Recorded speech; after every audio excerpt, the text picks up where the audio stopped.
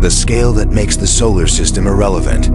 Number 5. A star larger than planetary orbits, Stephenson 218, is a red supergiant.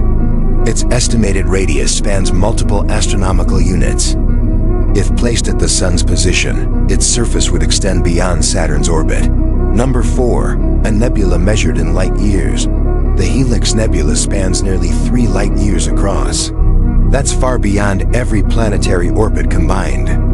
This is the expanding envelope of a dying star. It already exceeds the solar system by orders of magnitude. Number 3. The Lagoon Nebula. It's roughly 55 light-years wide, containing gas, dust, and forming stars. Centered on the Sun, the solar system would disappear inside it. Number 2. The Tarantula Nebula.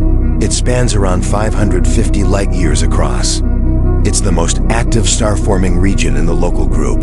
At this scale, the solar system isn't small, it's negligible. Number 1. Structures larger than galaxies. In 2024, astronomers reported black hole jets spanning roughly 7 megaparsecs end-to-end. That's tens of millions of light years. These jets extend through intergalactic space, shaping matter far beyond any galaxy. For more real-world scales where familiar space stops meaning anything, follow Fact Frenzy.